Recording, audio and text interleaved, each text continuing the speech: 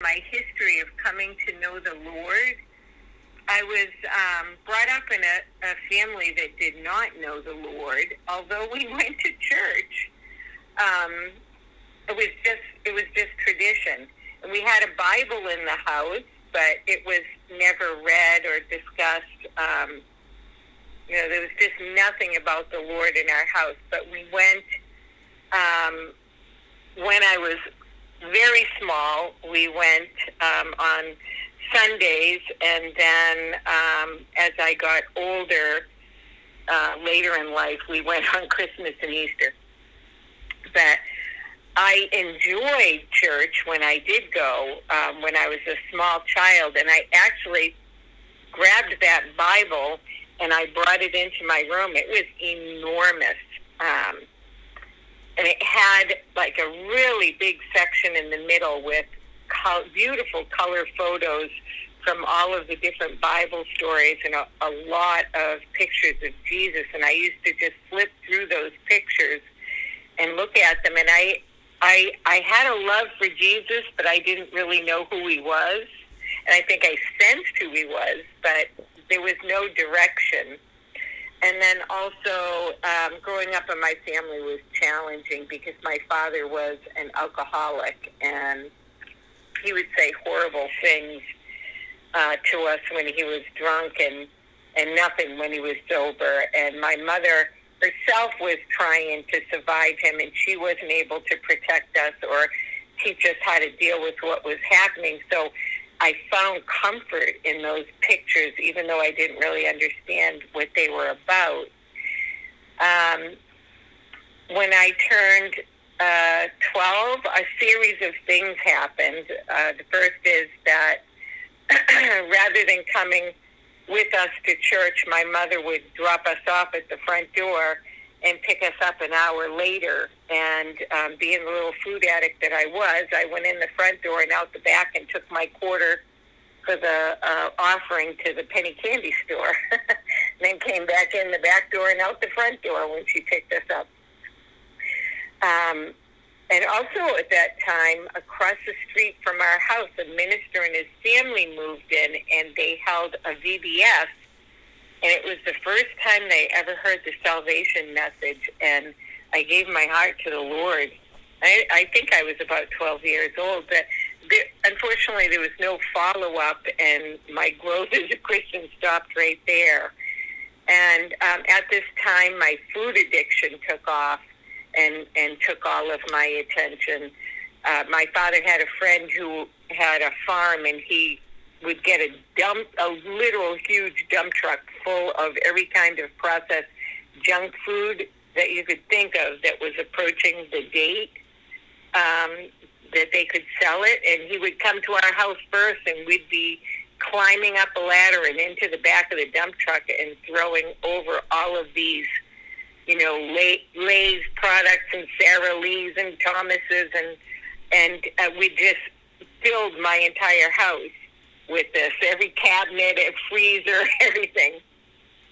And up to that point, my mother had controlled what I ate, but she went back to work, and I had full access, and I ate a lot to deal with the anxiety that comes from not knowing what was going to happen around me at any given time and not have anyone to teach me how to deal with my feelings.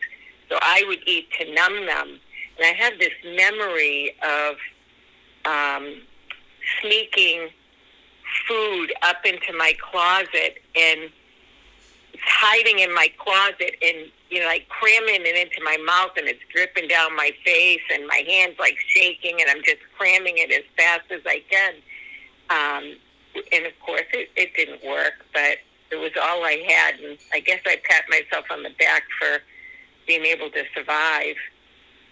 And while my eating took off at that time, from my earliest memories, I remember longing for food. I would even say lusting after food. And I remember looking up at a countertop, I was so small, at food and trying to figure out how to get it. And I would steal it and hide and eat it. And Then I discovered at the age of 13 alcohol and drugs, and I like from 0 to 100 miles an hour in about 3 seconds flat, because I realized it was a quicker way to get relief from my anxiety. And I drank hard, and I took a lot of drugs and almost OD'd a couple of times. It was really bad. And I won't go into that history, but when I did finally give those things up, my initial addiction just took off again, which was the food, and my weight skyrocketed to numbers I had never seen in my life. And I remember one time, over a 3-month period, I gained 50 pounds, and I remember somebody seeing me and just their mouth dropping, and they couldn't even control themselves. They were like, "What has happened to you?" It was just so humiliating, and I couldn't stop. And it was the beginning of decades of diets and different 12-step groups trying to deal with what I thought was a weight problem. But in reality, I didn't know how to deal with my feelings, and I was stuffing them down. That was my number one coping mechanism. And I also didn't have a God. That was what I was running to, rather than, our wonderful Heavenly Father. And so in 1995, my husband and I were invited to church by some friends, and we ended up getting saved. And I got saved again. And it actually took me a few weeks to realize, wait a minute, I said this prayer before.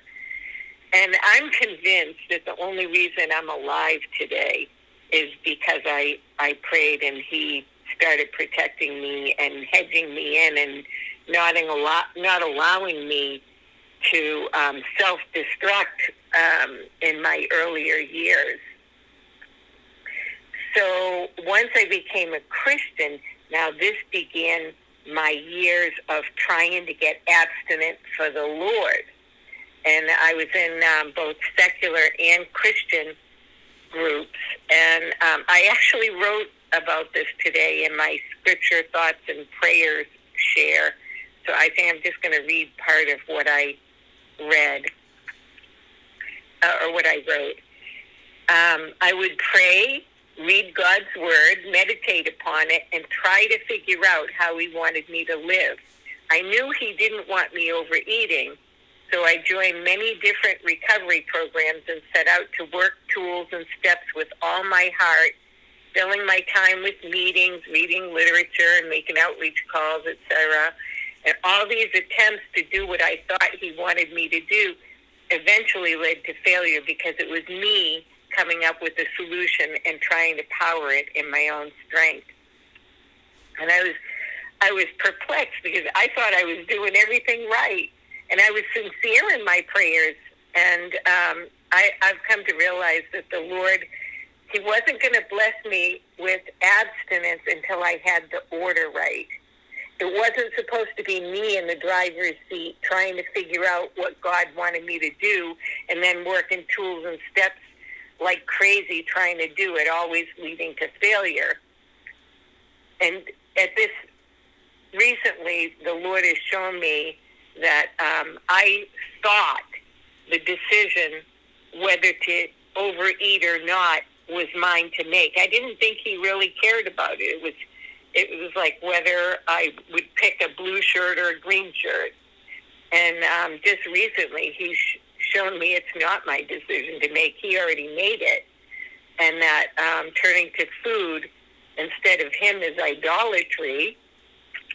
And He took it out of my hands and placed it alongside all the other things that aren't my decision to make, like stealing and adultery and murder and all of that. And I'll tell you, that has just like changed everything. As a matter of fact, the Lord has rewritten everything I ever thought about recovery since I started Bible for Food. And so what I do now, I'll just share that I had been abstinent. in these other programs, even the Christian programs, there's some nice Christian programs out there, but I just wasn't getting it. And when doing these programs, I would, like I said, do everything like crazy, trying to get it. Oh gosh, I just lost the point I was going to make. Let me look at my notes. That's what I get for not following my notes. Well, you know what? I'll move on, and hopefully it'll come to me, and if not, then I didn't need to say it. So what I do now. Oh, it's coming to me.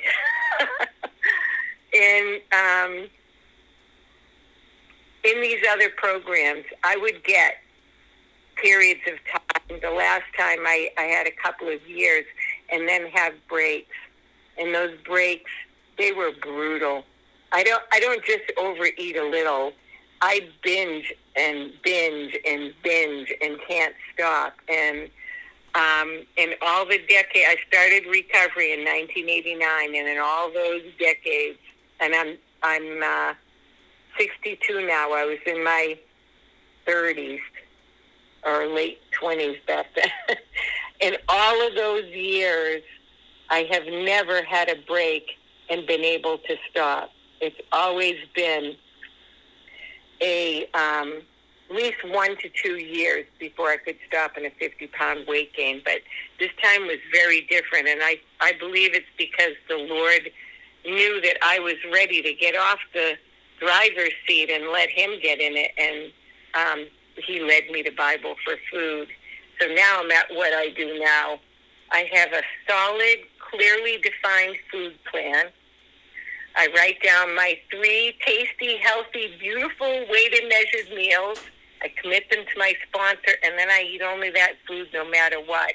And I do Bible immersion. I think all that Pat said in the beginning is what I'm doing. And the interesting thing to me is that I was doing a lot of these things before, but there's been just a small tweak from what I was already doing.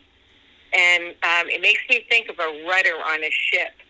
If you just turn that thing just a teeny tiny bit, and you start off in New York and start heading for Europe, by turning it a teeny tiny bit, you end way down somewhere in South Africa, you know? And that is like the difference between what I was doing before and what I'm doing now is profound, even though it was just a small tweak, and I'll explain what that was. Now I pray, like I pour my heart out, what's on my mind, what I'm struggling with, and I ask God to speak to me through his word. And it's amazing that he does that each day. I don't believe that there's been a day that's gone by that he hasn't either spoken to me about something that he wants me to do, or confirmed something that he already told me to do. And I don't have to figure it out myself. He speaks through it. That there's that saying that the Bible is the language God speaks, and if you want to hear from him, you need to be in it. And he really does. It's amazing. And where he guides, he provides, as the saying goes. So I get direction each day. Then I don't have to run out and try and do it myself. When he gives the direction, he gives the strength to carry it out. And I can rest in all of his many great, incredible promises in his word for every area of my life, including food addiction, as long as I keep myself firmly rooted in him and in his word. And as long as I receive his direction and follow that up with immediate obedience. So I no longer have to live the rest of my life mastered by sin, because where the Spirit of the Lord is, there's freedom. I just need to stay tucked into him on a daily basis. So today I take a planner. I put everything I need to be doing in order to be walking with the Lord and living that godly life. I put that in first. The prayer, reading the word, writing down what he said, and praying my commitment to obey back to him, sharing my scripture thoughts and prayer writing with the Bible for Food Google group, doing scripture memory with those verses that he's speaking to me. I write down the days I call my sponsor, days when I speak with my shepherd, days I speak to the person I'm shepherding, days I'll attend and share at meetings, when the days I'm going to listen to recordings, when I'm going to do outreach, and I put in when I'm going to church, when I'm going to be serving the Lord. And after that, then I can start entering other things that, my responsibilities at home or fun things to go out and do. But the first things first, and you always have time for what you put first, as the saying goes. And when I live this way, the discipline around my food moves out to the rest of my life. And I've had this pattern before with abstinence where I find myself able to do more and more. And there's a temptation to let that crowd out what got me abstinence. But there's no place for slacking off. When I start thinking that I can... What was that? It's 7 minutes left. Mm-hmm. Oh, thank you. When I start thinking that I can let things go and not work as hard as I did on day one, it makes about as much sense as going outside in a rainstorm with an umbrella and thinking, wow, I'm not getting wet. I guess I don't need this umbrella. I need to live this way. I have a clean, clear, and committed, solid abstinence now that is only because I'm just tucked right in there with the Lord. And like I said earlier, the Lord has just rewritten everything I've ever learned about recovery through his word, and I thought that I would share some of those scriptures in these last minutes. I'm just going to read them, few highlights from them. Hebrews 12:1 and 2. I'm to strip off every weight that slows me down and the sin that so easily trips me up, and to run the race with endurance with my eyes on Jesus. Romans 6:12 tells me not to let sin control the way I live and not to give in to sinful desires. Galatians 5:1 tells me it is for freedom that Christ has set me free. I'm to stand firm and not let myself be burdened again by a yoke of slavery. Jeremiah 2:13, for my people have done two evil things. They have abandoned me, the fountain of living water, and they have dug for themselves cracked cisterns that can hold no water at all. Jonah 1:8 tells me those who cling to worthless idols forfeit the grace that could be theirs. Joshua 1:8, study this book of instruction continually. Meditate on it day and night so you will be sure to obey everything in it. Only then will you prosper and succeed in all you do. Philippians 2:13 tells me that God is working in me, giving me both the desire and the power to do what pleases him. Philippians 4:13 tells me I can do all things through Christ who strengthens me. 2 Peter 1:3 tells me that God has given me everything I need for living a godly life. And then Psalm 40, I love. It's one of my favorite scriptures. And it's just a good description of what the Lord has done for me. It says, I waited patiently for the Lord to help me, and he turned to me and heard my cry. He lifted me out of the pit of despair, out of the mud and the mire. He set my feet on solid ground and steadied me as I walked along. He has given me a new song to sing, a hymn of praise to our God. Many will see what he has done and be amazed. They will put their trust in the Lord. Oh, the joys of those who trust in the Lord. So he calls me to it and gives me the strength that I need to do it. He's done it. He's plucked me out of the muck and mire. Now it's my job to not jump back in. And I wanted to just share the numbers just because that always encouraged me. I have a 50-pound weight loss, not a weight gain. And since that horrible 36-hour epic binge that I did back in May, I'm just about at 6 months of abstinence. The 25th will be 6 months. So that's it. Thanks for letting me share.